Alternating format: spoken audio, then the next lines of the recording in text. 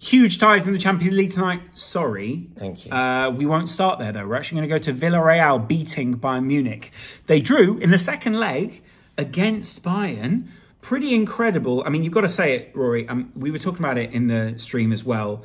What a job it is that Emery's done with this Villarreal team. And then to do that against Bayern Munich, it was the shock of the round. It's the shock of the round. So far. Yes, I mean, it's definitely the shock of the round. And you're right. I think Unai Emery deserves a lot of respect. I think he is a winner, isn't he? In Europe, he is clearly excellent at European competition. Yeah. And when you think about what his reputation in England is, partly, and if not generally, if not almost entirely, because of his time at Arsenal, it shows you that he's actually excellent at what he does. He was also trashed, I think, in the media because he came into an Arsenal that were fairly in disarray at the time. Yeah. And I think he was blamed for a lot of that because it was fallout from missing Wenger, the trauma of having to move on from a previous manager. And actually, you see what he's very good at. And I like him as a coach because I think what he does is he doesn't go, okay, these guys aren't good enough, we'll just wait till next season. He goes, I've got an island of what I could term misfit toys in a sense. I'm going to make these pieces fit together. I'm going to make the best of it. You're looking at figures like Coquelin, who are important in this team. And that's not me mocking them. I think these are good players. Yeah. But there are players that at other clubs, they don't fit the profile. And it's the same, with other, like Liverpool have seen it with Benfica in this time. Adel Taarabt is playing against them. Yeah, deep line as well. There are a lot of players where I think you would have been forgiven if you weren't following football to go...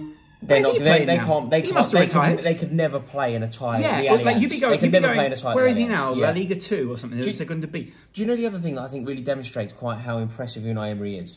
If you think about where Arsenal were when he was there, and you think about if you compare them to Chelsea, absolutely, Chelsea were a bit better. So Chelsea were finished above them in the league, I think by 2 points. Chelsea made top four. Arsenal didn't. Chelsea and Arsenal got to the same European final. Yeah, Chelsea won the final, so Chelsea were a bit better, but they were both in the final. Unai Emery left.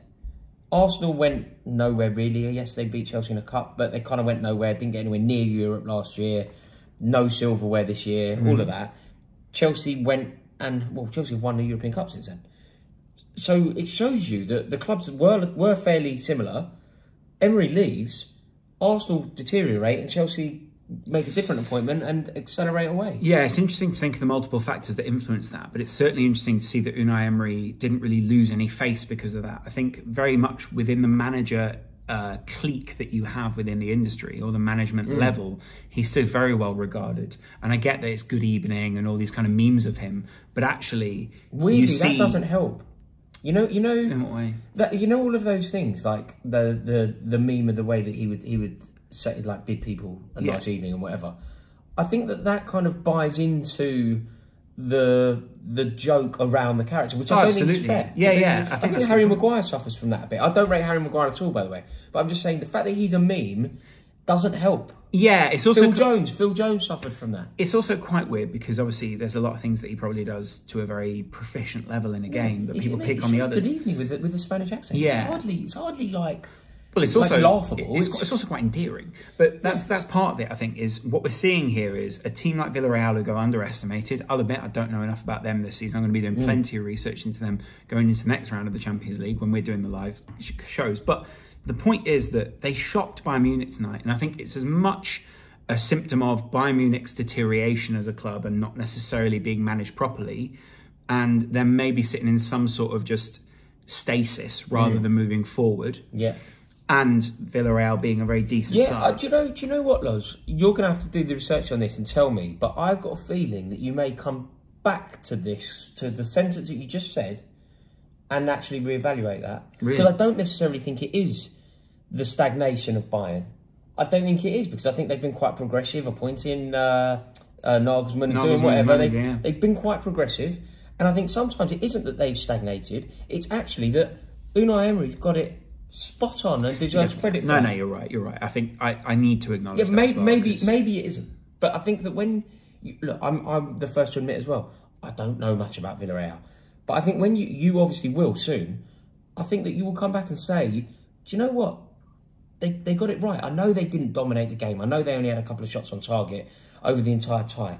But there is kind of there is merit in that. Yeah, exactly. If you get the win and you get through in knockout football, that's kind of the point. Knockout football is all about that. It's not about like they drew tonight against Bayern Munich, but they also got a 1-0 win, and ultimately that Chelsea had a dozen really good chances. Yeah, a really good chance in a row. But that's the point. Is let's move on to Chelsea. It was a night where it felt like it was that close, and the likes of Karim Benzema being your striker made the difference in the 180 minutes. Well, the 210 minutes. Yeah, it did. Yeah, I mean, Karim Benzema's ruthlessness is going to give them a chance in any game. Mm-hmm. Like, I don't think that Real Madrid team aren't as good as Liverpool. That Real Madrid team probably won't beat Liverpool if they're not facing each other. But because of Karim Benzema and a couple of others, but because of Benzema, they can be a fighting chance. Yeah, more than that. No, sorry, that's disrespectful. No, I think you're fairly on. I think you're right. You're onto something at least. What they have is they're Deontay Wilder.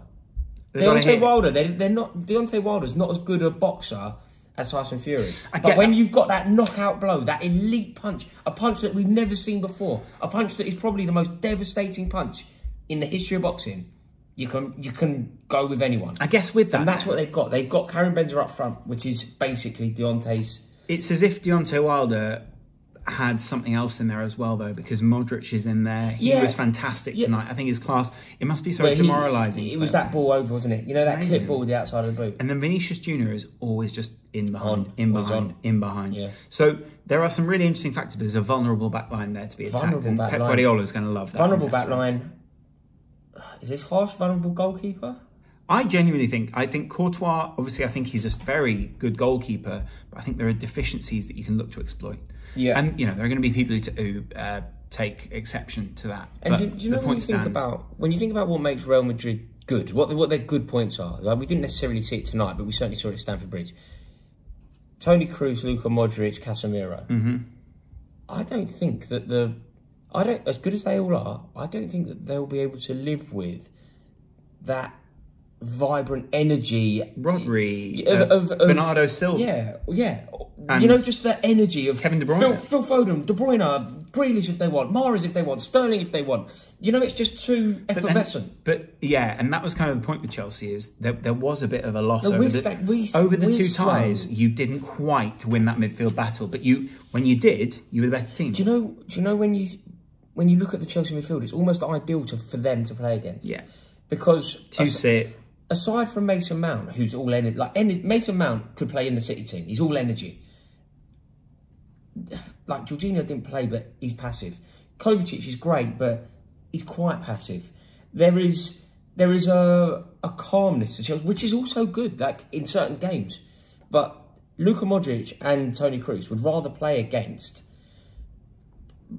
Jorginho or Kovacic or the passive players, rather than De Bruyne, Foden, Grealish, Sterling. Like, you haven't got a minute. Mm-hmm. You know, I think Chelsea should have actually gone as high energy as possible. And you know, I think over the two ties we certainly created enough. The reason that Chelsea haven't gone through is because we didn't finish well enough. I agree with that. That's what it is. That ultimately, if you want to, somebody will do this, I'm sure, on the internet. There'll be a compilation made of the chances that Chelsea missed. And I guarantee you that Chelsea missed chances harder than all of the goals easier than all of the goals Real Madrid scored, apart from maybe the Benzema third at Stamford Bridge, because even I scored that. It's frustrating though, isn't it? Because that was a tie that was meant to go down in history, and I think it probably will, but it'll be the nearly. Yeah, it'll go down for the wrong reasons. Yeah, exactly. It'll go down for the wrong reasons. And there were good goals in there. It will probably buoy Chelsea or give them some bit between their teeth. There's probably an FA Cup in that Chelsea team now. Do you know what? I'm really happy that this could be famous last words here, but I kind of feel like top four is in the bag. I know, I agree. I think top four is in the bag, especially considering everyone else is stuttering and giving points away. That's not because I'm not saying that top three is in the bag. Because I think that something could happen there. Chelsea could go to pot, and I just can't see Tottenham and Arsenal kicking Chelsea out of the top four. I agree.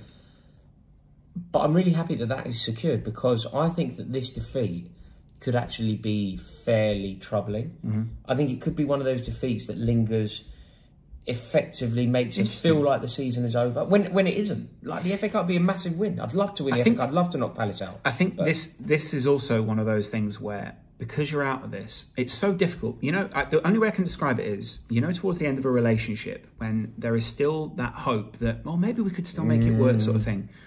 And then when the breakup actually happens, you go, I love you, but thank God I can get away from you. Yeah. Lukaku's going to have that. Like, there's going to be there are going to be a number of changes. I mean, that feeling is completely mutual. But that is going to happen with two big things now. Roman Abramovich will leave, and whether you want him to or not, whether you're a Chelsea fan who wants Roman out or not, the point is it's a relationship which will end soon. Yeah. My point is not, do you want him out or not? Yeah. The point is, sometimes relationships have to end for pragmatism. As well, Right? Lukaku and possibly one or two more senior players. Exactly, right? When they end and you go into the new phase for Chelsea, I think there'll be an element of relief around this club. And I also think there'll be relief because I think Thomas Tuchel doesn't like those kind of influences within the side. Yeah. And he's done so well to stay through, even to get to this point, he's done very well. But we give him that credit and then we move on and go, what do you do next? And you've got to push on from this point because there are so many opportunities. You dodged a bullet, essentially, in knowing that you don't have to stick with the club. Essentially, him forcing his way out of the club is actually you dodging a bullet at this point. Because what you've worked out is this guy doesn't want to be here. He doesn't want to play for the club. And he's not got the motivation that we need for any striker. Put your eggs in the Havertz basket. Yeah. Put your eggs in other people's basket. The same with Jorginho. Move him on. And the same with your ownership. Good memories, time to move on. And that happens after you have this kind of cataclysm of, we're out of the Champions League, we're not competing for the Premier League, but we've got top four. We know next season we can attract players, we've got the Champions League. There's so many positives for Chelsea moving forward. I think it might be seen as negative, a bit of a damp squib at the end of the season. But with everything that's going on at the club, I think there's a lot that Chelsea fans can look forward to.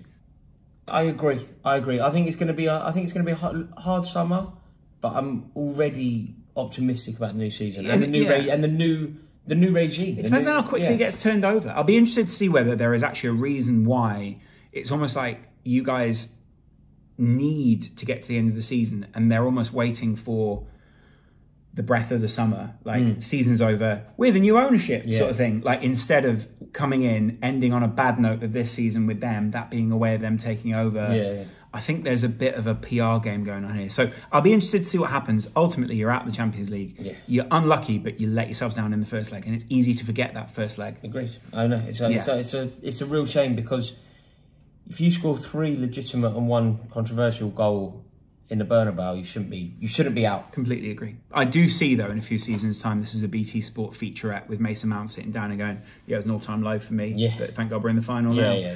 It's that sort of thing. I agree. Thanks a lot for watching, guys. Sorry, I went a little bit long there. Thanks a lot to Rory for being on the channel. We've done a great review of the actual game over on his channel. He's much better at doing that sort of thing than I am. I talk way too much about concepts. And I will see you guys tomorrow for the reaction to whatever the result is in the Liverpool game. And then there is another big video coming out this week. Don't forget to be subscribed for that for Thursday. Looking forward to seeing you guys. See you later. Bye. Cheers.